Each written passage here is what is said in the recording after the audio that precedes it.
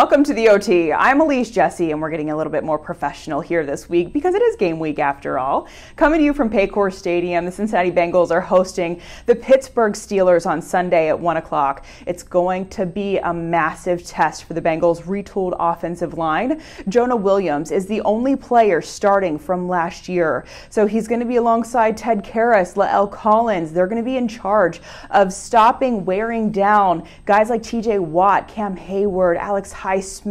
That is no easy feat. That's going to be a difficult job for 4 quarters on Sunday, but it's a job that they must do because you don't want to see Joe Burrow get injured. You don't want to see him go down. You don't want him to try to play under duress as much as he did last year. So that's a big thing that I will be paying attention to on Sunday. And I was fortunate enough to talk to a guy who you have seen in a Bengals uniform. You've also seen him in a Pittsburgh uniform. You've seen him on national broadcasts and as an analyst. He's very good at his job here. He's just such a wealth of knowledge. He's like a vault. He has so many stats that just roll off of his tongue. And I swear I learn something every single time I speak to him. Solomon Wilcots had a great conversation with him this week. And we talked about Joe Burrow, you know, his retooled offensive line and the fact that he was sacked more than any other quarterback last year, but he also had the highest completion percentage at 70.4. Here's our conversation. All right, Solomon. So week 1 of the NFL season for the Cincinnati Bengals, and they open up with the Pittsburgh Steelers. I would think that this would be a pretty big test for them, considering that Joe Burrow has just one starting lineman starting in front of him this year compared to last year. What do you think? Hey, I think it's great. I think that's good news for Joe Burrow. I think it's good news for us who want to see Joe Burrow finish the season healthy and successful. 4 new starters on the offensive line, compared to last year's. I think that shows you that this team was very targeted in its intention to improve everything around Joe Burrow to help him to be the best that he can be and to help the team to be the best they can be. Yeah, and I mean, they're going to be tested early because they have TJ Watt. He had 22 and a half sacks last year. Alex Highsmith, Cam Hayward, all coming at Joe Burrow. How do you think that they'll fare given that this is their first official game and real game speed together? Yeah, I think it's going to be that way for everyone, particularly for the Bengals, because they don't play a lot of their starters. Now, Mike Tomlin, he asked a lot of his guys, he asked them to go out and break a sweat during the preseason, right? Yes. But let's keep in mind, the Pittsburgh Steelers, as bad as maybe they seem to have struggled over last year, maybe over the last couple of years, this is the only defense in the NFL with 50 or more sacks in each of the last 5 seasons. Last year, they led the league with 55 sacks, but yet they were the worst when it came to stopping the run. They finished dead last in terms of their run defense. So in my mind, I think you've got to be able to test that group and their ability to plug their run fits. I think if you want to get our offensive line going early to help develop some chemistry and some confidence in what they do, I think Frank Pollock and Zach Taylor have to lean into the run game. I think we've got to rely early in the game on Joe Mixon to get to the second level of the defense, and that opens up everything from there. If we can hammer away at the Pittsburgh Steelers run defense, they'll have to commit another defender to the box, and that opens things up on the perimeter for Jamar Chase, T. Higgins.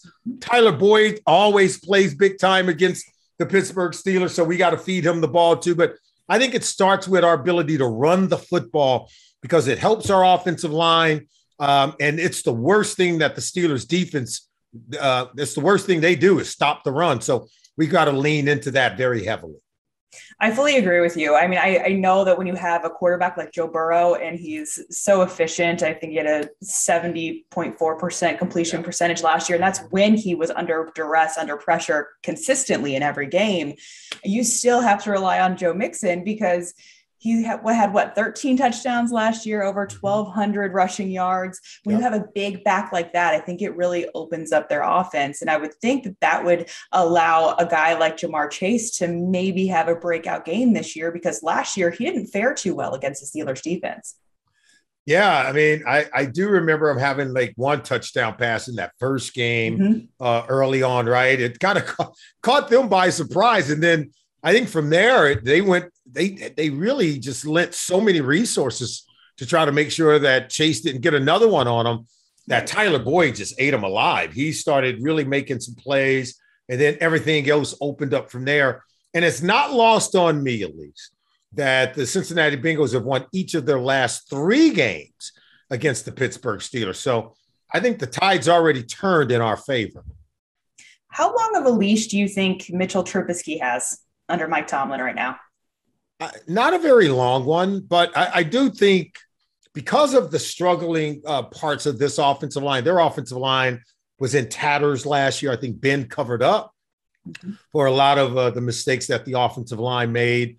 Ben knew where to go with the ball, when to get rid of it. There was a lot of things that I think he helped that offensive line improve upon, but they're very questionable. And you don't want to start a rookie behind an offensive line that's very questionable. And so I do think Mitchell Trubisky's going to get the start. He looked good during the preseason, to be honest with you. I don't think he lost his job. Let's just say that.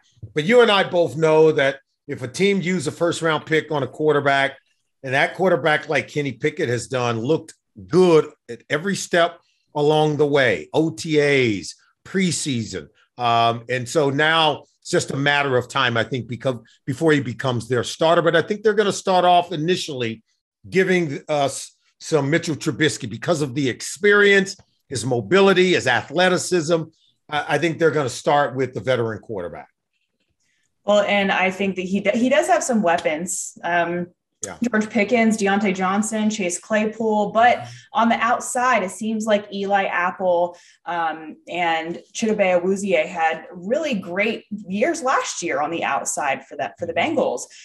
Do you think it's possible to shut down their offense completely, especially without Big Ben out there to make up for some of the mistakes that we have seen?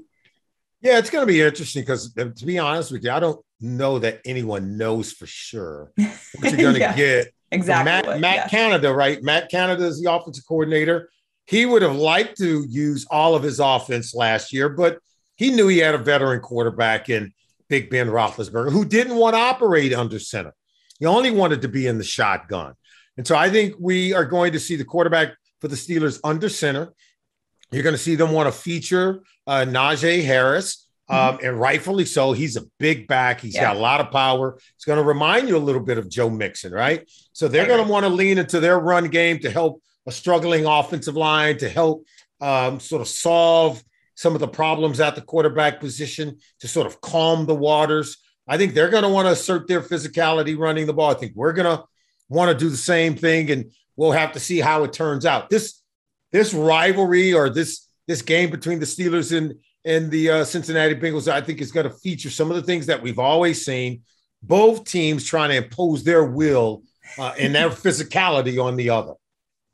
Well, and you bring up a really good point. The physicality between these two teams is somewhat unmatched within the AFC North, I think. That it seems like, well, especially in years past, both sides came away with so many injuries from this rivalry game. Do you think we're going to see the same thing? Is it still going to be the same kind of, I don't want to say dogfight because I hate that term, but the same kind of, aggressive type of play that we've seen in years past? Yeah, I don't think you can avoid it. These two teams, they embody that. Even Zach Taylor, in a conversation I had with him, he understands that the AFC North is different football. These are teams that are very physical. You might notice, hey, look, there are no dome stadiums in this division. So as the weather starts to turn, the mentality of asserting your physicality on the other team becomes even more primary and becomes even more important. And so it's going to always be ingrained in the way that teams within the AFC North are going to play the game, particularly when they're playing each other. It's going to always be part of a Cincinnati Bengals Pittsburgh Steelers rivalry. I go back to the end of the 2020 season. Okay. Joe Burrow's out. They're playing in a Monday night game, and Von Bell laid so many hits in that game. It set the tone for a game that nobody thought the Cincinnati Bengals would win, and they end up winning it because they won the physical battle, and they've won every game since then against the Pittsburgh Steelers. That doesn't mean the Steelers are going to give up and wave a white flag of surrender in this one, because that's not going to happen. So I think both teams understand that at the end of the day, no matter who's at quarterback for these two teams, physicality is going to play a role in the outcome of the game. Speaking of physicality, Lael Collins is going to be lined up with TJ Watt. How do you think that matchup is going to go? I mean, that seems like one of the bigger matchups to actually watch in this game on Sunday. Yeah. So you asked, if you were to ask me when we run the ball, how is it going to match? Lael Collins, it's a knockout. I could just tell you right now, Lael Collins is a knock. If we run the ball at TJ Watt, that allows Lael Collins to really wear down a TJ Watt, if that's at all possible. Because this guy has great energy, great quickness, and versatility in the way that he plays. But if you were at TJ Watt, what would he rather do? Play the run with a big 300-pound guy leaning on him? Or would he rather get up the field with speed and get after the quarterback? He'd rather do the latter. So we have to make him do the dirty work, make him get his jersey dirty, and allow Lael Collins to lean on him for 4 quarters. But if it's going to be throw, and you clue in to what TJ Watt wants to do, he has the advantage in that battle. But if we're running at him, then I think the advantage goes to Lael Collins. Okay, I would agree with you there because, TJ Watt having 22.5 sacks last season is incredible, but in order to continue to progress, he would have to have more sacks than he did last year, which sounds nearly impossible, right? Yeah, and the guy was banged up. He was hurt during portions of last year as well. So that tells you he's a chip off the old block. I covered his brother J.J. Watt for a long time in the NFL, and what they bring to the game really is a special energy, is a special love for the game that allows them to play like their hair is on fire. And here's a guy that doesn't play for the money. He doesn't play for the glory. He plays because he just truly loves playing football. And that's the same that J.J. Watt, the same approach that he brought to playing the game. And so T.J. Watt is the same type of player. And so when you go to play against a guy like him, just know that he's going to bring it for 4 quarters. So you better be ready to bring it for 4 quarters also. I also wanted to ask you about just the shape of the AFC North, because now Baltimore seems like they're getting healthy once again, starting the year healthy at least. How do you think the AFC North is going to kind of shake out once we start going towards, mid-season and end of season? Well, the Bengals looking far ahead, I know, but no, it's okay. I think the Bengals showed you that this is a division. The year before, there were 3 teams that went to the playoffs from the AFC North in 2020. And then in 2021, the only team that didn't make it from the year before made it, they ended up winning the division. Well, if you could go from worst to first, it shows you how close these 4 teams really are.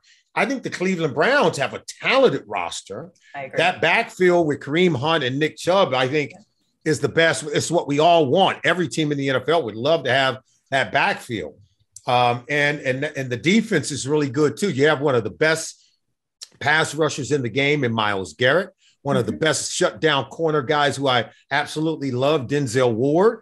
And they have safeties that are smart and that can play and turn you over. So Cleveland's going to be formidable. And Baltimore, a healthy Baltimore, I always say about Lamar Jackson, he's must-see TV. This guy is a competitor. And people need to realize this. He played collegiately nearby at Louisville. And there's something about him that he wants to shine whenever he comes back to Paycor Stadium or come back to play the Bengals. He knows that people in the stands have driven up from Louisville to come see him play. And I think we need to understand that we've got a certain portion of people coming up from Kentucky in our viewing area to root for Lamar Jackson, because that motivates him. He is that kind of competitor. So it's a unique division. It always has been. All 4 teams, I think since the formation of the division back in 2002, the Bengals have won their share of division titles. We know the Steelers have and the Ravens have. The Browns are the only team who have never won a division title since the reformation of the AFC North. It used to be the old AFC Central. when Houston was in there and everything. But no, this division has been owned mostly by those three teams. And the Browns are getting tired of that, so they want to join the party. It's going to be hotly contested. There is no doubt. Now, I have the Bengals winning it again, but it's going to be far from easy. Right. I agree. And what do you think that the Bengals must do in order to win? Coach always says, take care of the football, start fast. Those things are incredibly important. But what else would you add to that? No, I think it's about don't beat yourself. I think it's about the Bengals have the talent to beat anybody. I think it's clear. We have a quarterback that gives us a chance to win each and every Sunday. Mm-hmm. And he taught me something that maybe I didn't even know. That it's better to be sacked 9 times than it is to throw 3 interceptions. Okay. Ryan Tannehill now knows that. And so that goes to show you that if you turn the ball over, it's hard to win in this league. It's one thing. And Joe Burrow is so good at protecting the football that he'll take a sack because he has this blue collar tough guy mentality. He'll live to fight another day. And eventually he's going to find a way to beat you as long as he's not throwing interceptions. So that's going to be the real key. The Bengals can't beat themselves if they protect the football and finish in the top 5 as they did last year in terms of having the fewest penalties, second fewest penalties of any team in the league last year. Yeah. If they do that, they give themselves a chance to win each and every week against anybody. And so I think it's a well-coached team, and I think it's a talented team that Duke Tobin put together. And so it's going to be a fun watch this season. Well, and I have one more question for you because we talked about Joe Burrow and how he's okay with getting sacks. Granted, you don't necessarily want to take a sack, but he's still blue collar and he can do that. But last year he sacked, 50 in the regular season? 80 total, I think. 70 total. 70 total. 70, yeah. Mm-hmm. 70 total. He still throws 34 touchdowns, and he's got over a 70% completion rate, over 108 quarterback rating.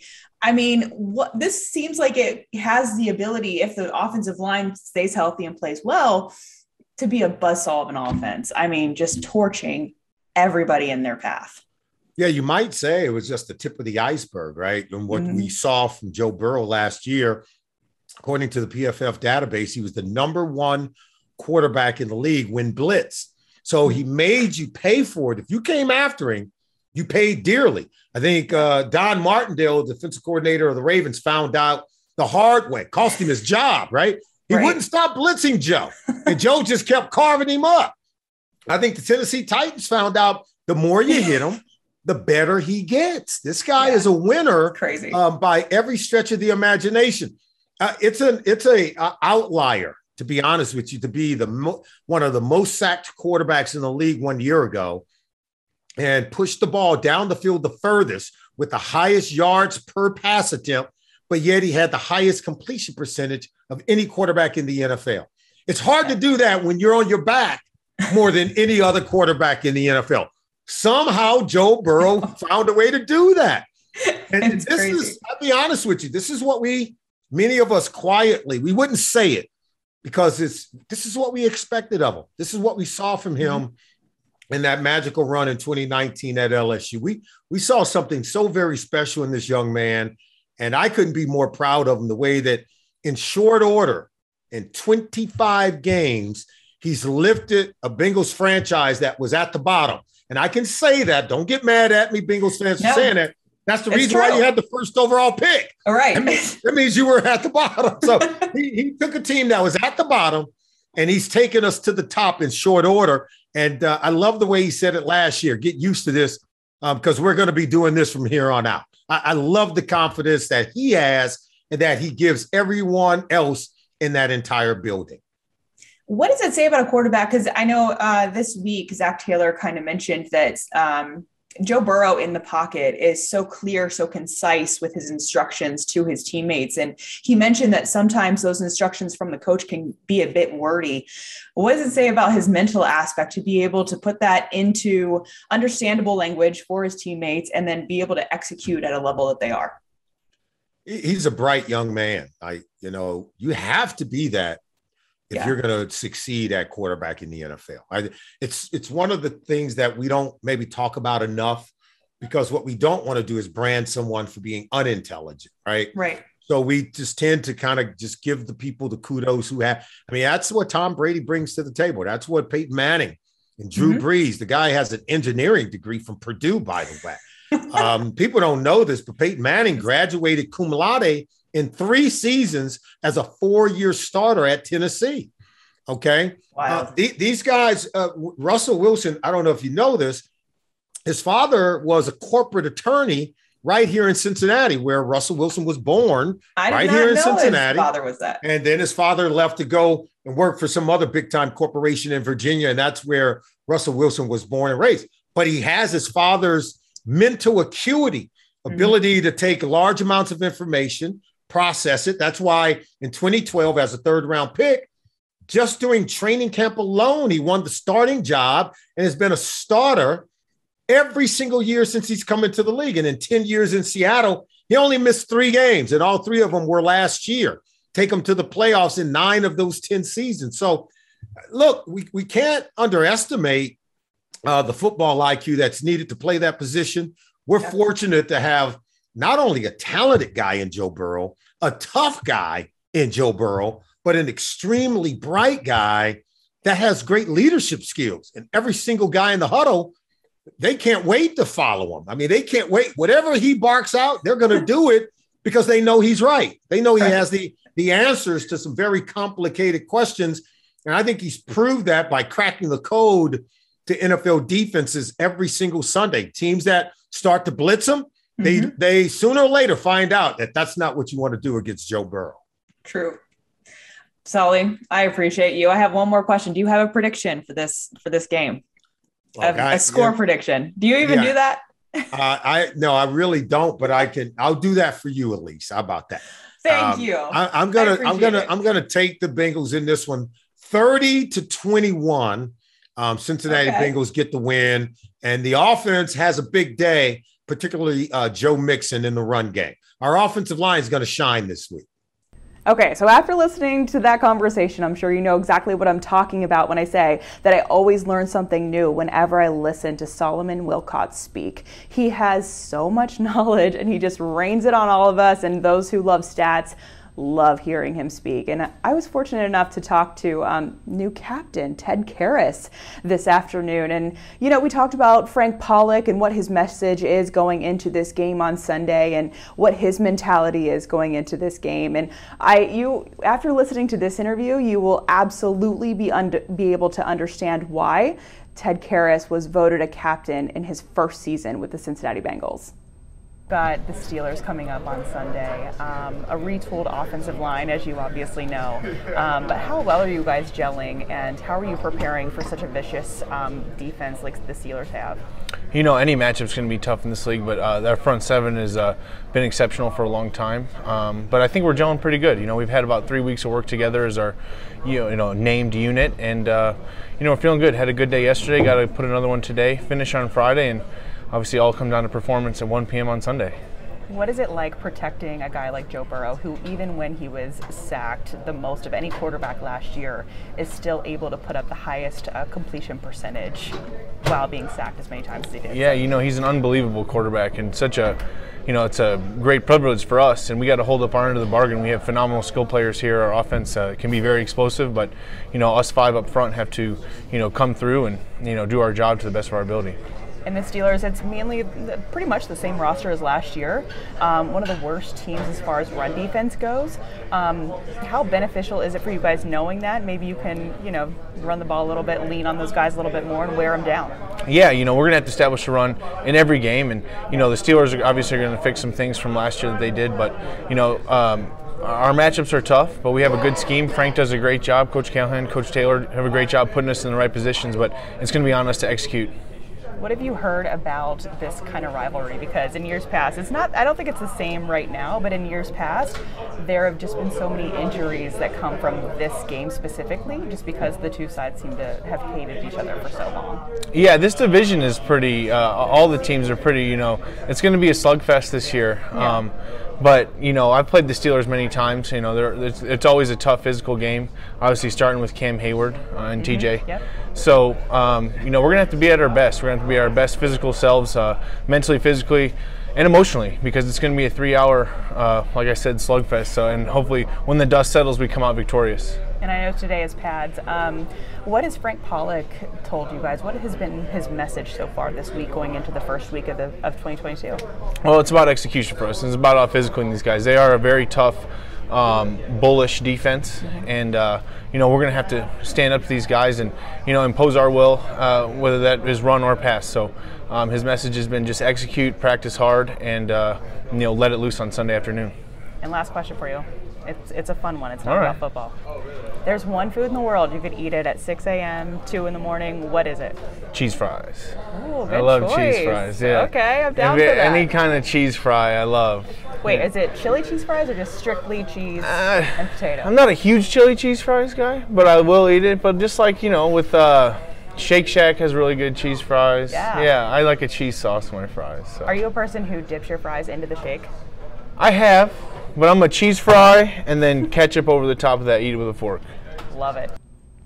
I'll be honest, I was not expecting Ted Karras to say cheese fries. Very low maintenance, a nice little comfort food selection right there. I would personally have to go with spaghetti and meatballs, homemade marinara, homemade meatballs, of course. I could eat that at any time of the day. Much like Ted, if you said spaghetti and meatballs to me, I would be there within a snap of a finger. And that's just how it is. That's how it is with your favorite food.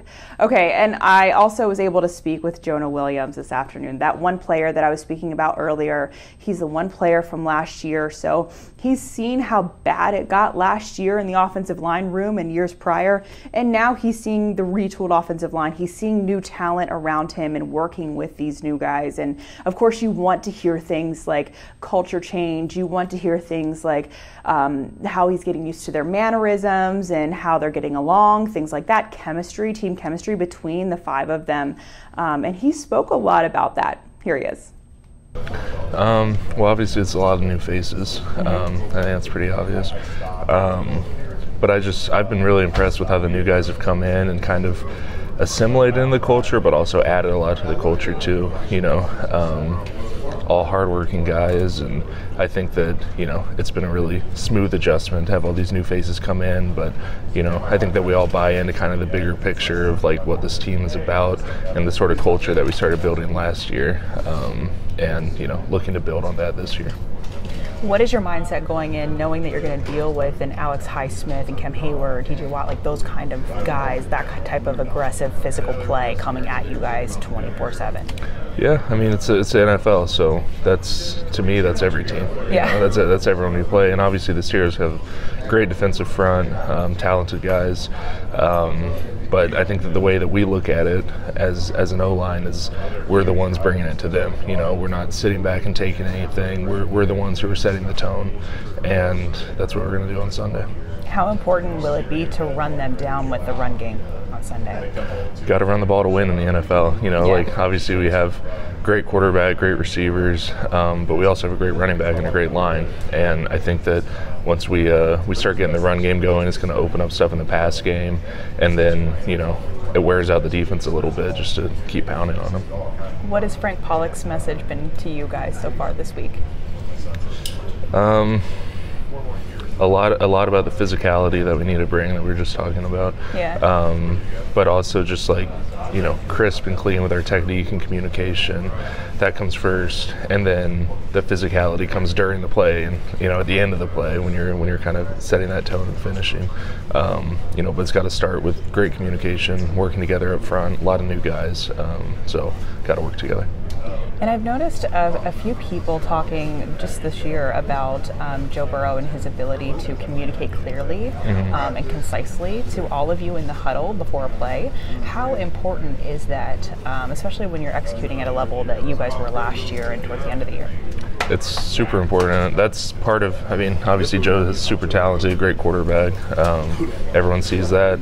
but his presence in the huddle is really good because, like you said, it's really important to get the play across clearly. Everyone understands, and once we get up to the line, if he's got to make adjustments, make calls, whatever, then he's been great about doing that. Gets us all on the same page, and then it allows our talent to shine because everyone's on the same page. And last question for you: the term glass eater. For those who do not know, will you define it for us?